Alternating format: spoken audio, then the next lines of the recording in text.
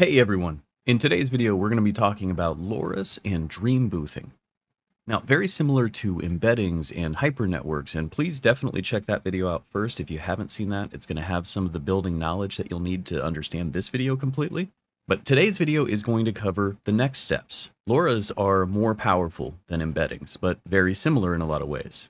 And the Dreambooth process is probably the most powerful process that we have access to very quickly capture the essence or the style of whatever type of art we're providing to the model. Now, this video we probably won't need to go as deep into comparison or to really understand because we've covered a lot of that basic knowledge in video 1. But I do very quickly want to cover the difference between LoRa and Dreambooth because they're going to use very similar processes. The first biggest difference between the two is size. LoRa's are significantly small. What we're getting is very similar to an embedding. It's a token, it's something that is shareable, but you may want to look at it as an optimized version of the type of training that we're going through. It's able to take this large, complicated process and compress it down to just 14 or 15 megabytes, which is very tiny. Dreambooth takes your whole checkpoint, makes a separate copy, and then influences the heck out of that checkpoint. Now, space may not be an issue for you when you start, but after just a few checkpoints with each of these being anywhere between 2 to 4 gigabytes, it very quickly adds up. So, something to consider. LoRa's will save as .pt files, which you can easily share, and a Dreambooth will save as a .checkpoint or a .safetensors file, which you could also share, but you probably have to do that through like Hugging Face or something bigger. Now, I would hope you're not interpreting this as choosing one or the other, because you probably want to use a combination of both. LoRa's, just like embeddings, can be used within prompts. They can be mixed and matched, they can be added to any kind of compatible model, and Dreamboothing is creating compatible models. But the consideration, of course, is your Dreambooth is your checkpoint. You're influencing the model directly and making your own. Using embeddings, hypernetworks, LoRa's, and Dreambooths all together, you should end up with an arsenal of different models and different styles and different custom tokens and tags that you can essentially add to your own art. In some of my earliest Stable Diffusion tips videos, I reference websites like Lexica where you could go and search for different prompts, and you'd end up with these really long, complex prompts. What you'll find after you start doing your own training, though, is your prompts will get progressively shorter and shorter. Building these files, these embeds, these hypernetworks, these LoRa's, you can pack that visual concept into a file and apply it over and over again in different ways, and hopefully that makes sense. Now, I'm going to go through the steps that I go through. This may not be perfect. I remember when Dreambooth was first added to the Auto 1111 repository, it was kind of a mess and it was very difficult to figure out. So this is how I got it working. Exactly like the textual inversion video, we're going to head into the training section and we're going to pre-process these images. Whatever we have that we're looking to train, we just want to generate those blip captions for it.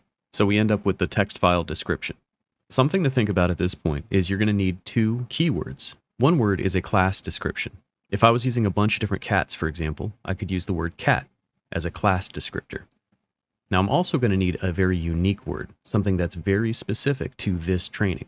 This is easier because you can just make up a word, throw something in there that has an underscore, or something the model doesn't have any association to, and you're fine. The super unique word is the one that you're going to be throwing into a prompt when you really want to trigger the effect of the Dreambooth or the LoRa. What we're training is going to have a very close association with that particular word. So anytime that word appears in the prompt, the model weights, whether we're using a Dreambooth or a LoRa, they should respond accordingly. And the class descriptor is overall what we're training. For example, if we're training cats, then what exists within the model is what we're training kind of away from, or we're training that towards something else. An example that should make perfect sense here is Morgan Freeman. He exists within the normal Stable Diffusion model, so you can prompt for Morgan Freeman and get a picture of him. It won't be great because he's not overly trained, but you could work on that training. Creating my own Dreambooth version of the 1.5 model, with an increased training on Morgan Freeman, I'm able to get more photorealistic quality pictures of him, if I wanted. I used him as an example because it's easier to understand that the specialized keyword that I used for him would be Morgan_Freeman, which would be unique. And the class descriptor is just the word man. In this special model, any man is going to come out looking more and more like Morgan Freeman because I'm training man to look more and more like Morgan Freeman. Taking a look at the extensions panel, there's 2 extensions that you're going to want to install. The first one is for Dreambooth, and that's going to allow you to do Dreambooths and LoRa's. The second one is called Locon, And from my understanding, that gives you access to a better version of LoRa's. So go ahead and grab that as well. I'm going to include a link for both of them in the description below. With both of those extensions installed, you'll have a Dreambooth tab at the top of the Auto 1111 repository. You're going to want to head there, and we're going to create our first Dreambooth. On the first page towards the left-hand side, go ahead and select the Create tab, and we're going to create a model. And the model is going to be based off of one of the models we already have. So if you want to use the regular 1.5, that's fine. If you want to use a custom Dreambooth model that you're familiar with, go for it. The sky's the limit. Go ahead and check out the input settings, and you'll probably want to click on this Performance Wizard. It's going to take a look at what video cards you have and set up your settings accordingly. Hopefully you don't end up with any issues, because I'm really not sure what to tweak if something doesn't work. This has worked great for me. And again, I'm using a 3080 Ti. You may want to add the xformers command to your batch file if you have any kind of memory issues or if you want increased performance. From what I read, xformers is great to have if you can support it. There's quite a lot of sliders here. This is a complicated looking process, but it's actually quite easy. But one of the things that I do make sure to do is set up a sanity prompt if I'm going to be training a Dreambooth model. If you've done textual inversion training, you're used to seeing output as training goes on. But that type of training is additive. We're not actually changing the model.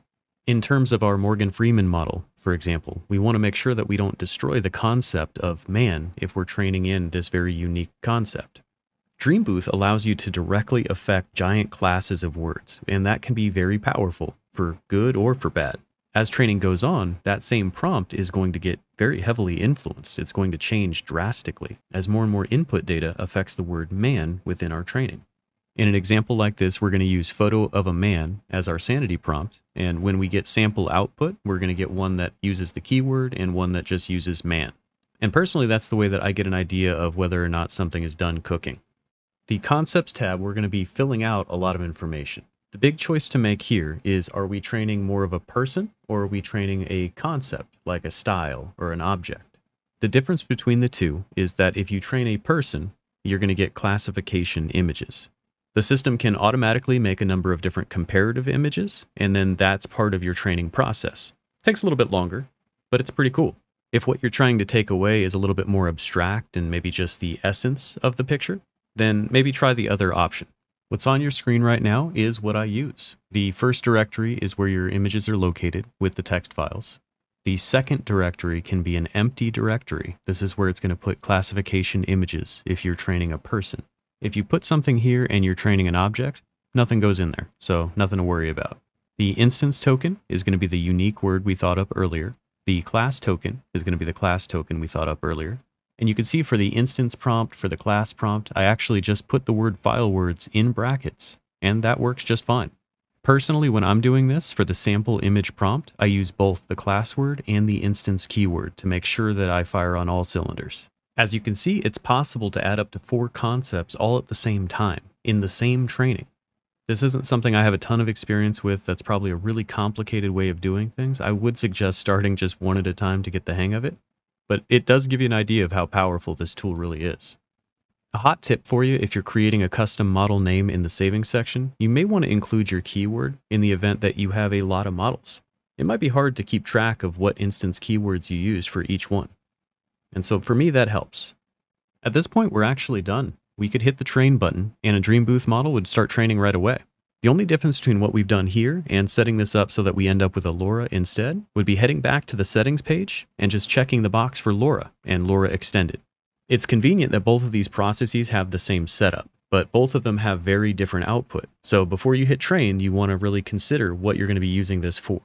Do you need something that's universally applicable to most of your other models? Or do you need your own custom model for very specific purposes? Letting the system know that you're looking to create a LoRa unlocks the LoRa section within the saving area as well. Checking the LoRa box means you won't be getting a Dreambooth checkpoint in my experience. So you're going to want to dig into the Dreambooth extensions folder, find the .pt file when all is said and done, and move it.